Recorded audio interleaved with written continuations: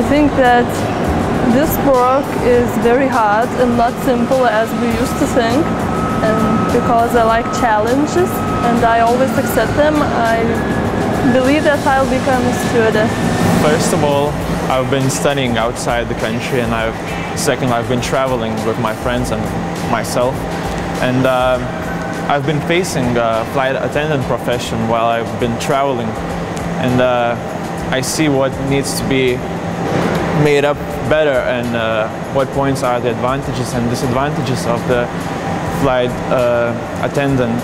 And I see myself in that position, what I can do the best and create this service. Probably it will sound a bit funny, but a few times strangers came into me and asked, "Are you a flight attendant?" Well, not yet. I didn't think about this. But, well, it made some thinking of mine that maybe I should try that, because I really love traveling and, well, people think that I could fit for that, so why not?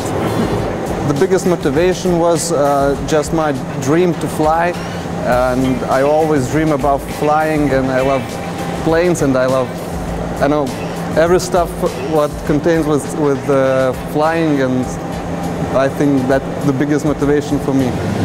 I strongly believe that some people are born to have their place under the sun, and some are born to find that place under the sun. So I'm the person who needs to find this place. I'm still searching.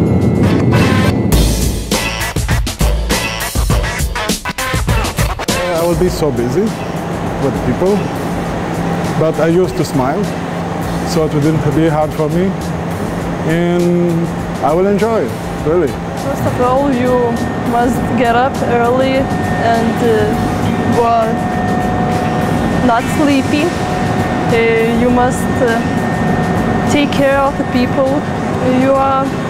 which are on your aircraft. First of all, it cannot be ordinary, and secondly, it's a day where you need to always search for perfectness, because you need to be both a good actress and also to always stay honest. So you always need to reach for perfection, well, and enjoy as much as you want to enjoy, well, crew members and other passengers.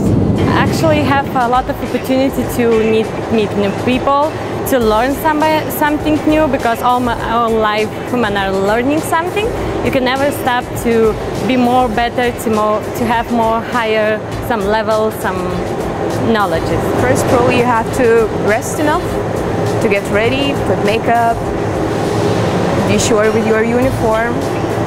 Well, then check out the flight, where you're going, what needs to be done, and yeah, then probably going to the airport, getting on board, meeting your team. I guess that's about it. Of course, then it depends on your flight, how long it's going to be and where you're flying. And then, of course, it depends on where you're flying.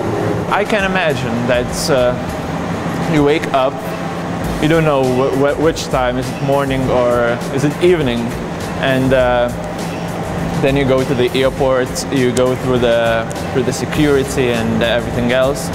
Then you're preparing in the airplane for the flights, for the customers, and then you're giving the service and flying to the destination and enjoying the new city or country.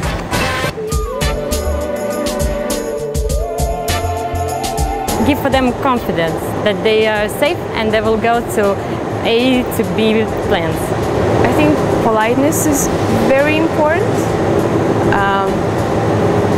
Interest in people and willing to serve them, willing to understand them. Being a good team member and responsible, punctual as well. You have to be an optimist human, to have a good quality, pure smile, and you have to love to fly. Well, I think rationality, because working as a flight attendant is very hard, because any work related to human safety assurance requires a lot of mental and physical stamina. So I think that rationality, self-confidence and self-command are the most important things. You need to be communicative, talkative person, physically and psychologically fit, and smiley, easygoing. You need to find that middle between being good actress and between being all the time honest with people and with the crew. So you need to know how to hide your bad emotions and still, well, not to lie, not to yourself, not to anyone in the plane.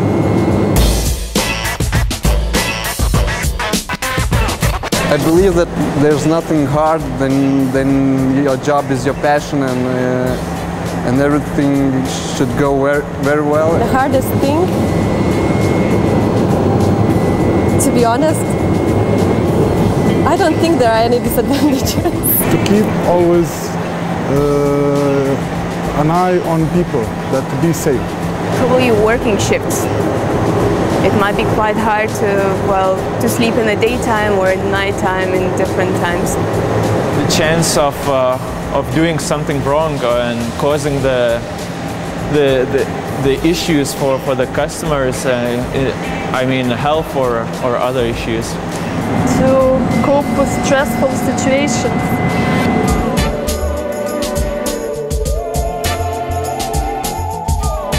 You need to find a contact, and you need to find the way to talk, the way to act yourself, to make your voice tone lower or higher. So you need to find that contact which can work only with that passenger, and I think it can be reached.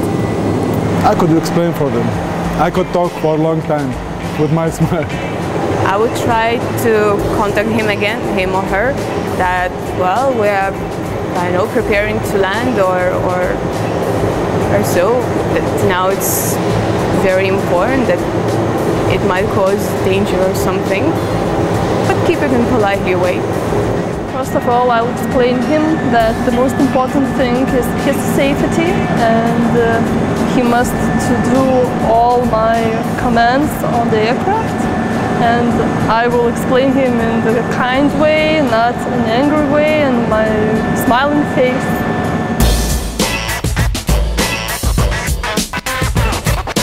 There might be people who are flying the first time, so maybe they just don't know what it's going to be like. So I think flight attendant is for giving information, for safety, and yeah, serving them to enjoy the flight. The flight process wouldn't go without flight attendant. Okay, you have a pilot, the second pilot, but how can the passengers be in the right places, and you need to manage them to see how things going and is it safe and good for a flight? Well, the most important thing that flight attendant must do is taking care of passengers and be kind to them and serve them, and of course make them to leave the aircraft in a good mood. Because it's like an airplane in hands. So he keep everything organized, and I think it's like a human body. So the brain is for the pilots, and the hands can do the body required for him. So that's why. Only one person in the plane, maybe who can change something in that moment. First of all, because for safetyness. Secondly, because for perfect atmosphere and, well, 100% pleasure in the plane.